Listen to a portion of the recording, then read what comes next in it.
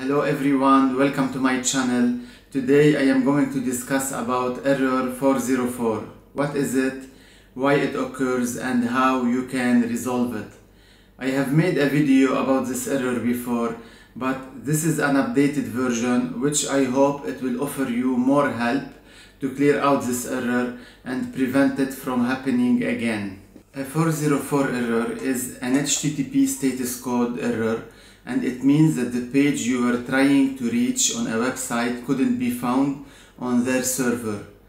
This means that the server itself is reachable, however the specific page on that website is not. This error can come in different ways. The most common messages you get about this error are: the requested URL, and they will mention the URL name, was not found on this server. HTTP 404. Error 404 not found. 404 file or directory not found. 404 page not found. HTTP 404 not found. The page you're looking for can't be found. 404 error. 404 not found. Error 404. All these messages are pointing on the same error, which is error 404. So if you get one of them, this video is the right video for you to get to know the reason of this error and how you can resolve it.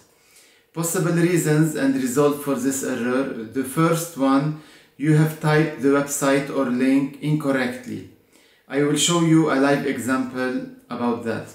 Now I will go to my Chrome browser, and here I will type google.com/ just any letters, which is an incorrect URL, just anything, let's say GFDSA, enter. You see I'm getting directly the 404 error because I have typed a wrong URL. Now if you want to check if you are typing a wrong URL or no, you may check it on one of the search engines to see if it is correct or no. If it's not correct, that's why you are getting this error. But if it is correct, we will check now possible reasons and solutions how you can sort this out.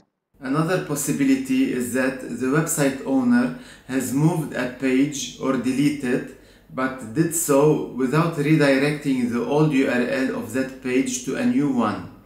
When that happens, when you type the old URL, you will receive a 404 error instead of being automatically routed to the new page. Now, if you are a website owner, it's very important to route the old page to a new one to avoid customers trying to access the old page and getting this error. Noting that if this error happens a lot on your website, customer may lose their trust as they would feel the website is not well maintained, as well as the search engines will degrade your website ranking, which will affect the traffic you are getting. So it's very important to connect the old page you have deleted to a new page. Now, if you are not the website owner, you are just a customer or somebody visiting that page, and you want to check if the page still exists or no, you can move up one directory level at a time. Let's say, for example, let's choose a random website, which is, let's say, www.vwxyz.com/a/b/c/, and when you enter that page, it gave you the 404 error. What you can do, you can remove the last letter and the slash. You can log into www.vwxyz.com/a/b/. Here you have removed the C and the slash. So if that page is not there, was deleted by the owner of the website, then the last link which you have typed, removing the letter and the slash, should work, should remove this error. If this happens, that means this page has been deleted. Another reason could be why you are getting this error is that you need to clear your cache browser. So I'm gonna guide you now how you can do that. To clear your cache browser, what you need to do, you need to go and open your Chrome browser. On the right hand side, you will see 3 dots. Click on it, then click on settings. Then on the left hand side you will see privacy and security. Click on it, then go and click on clear browsing data. Here you will see browsing history, cookies and other site data, cached images and files. What we need to clear is cookies and other site data as well as cached images and files.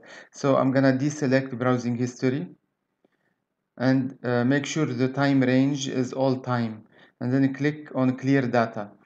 After clearing the data, restart your PC and then check if the error 404 is still there or it has been resolved. The last result for this error is that you can try to contact the website directly and ask them if they have removed the page you are looking for.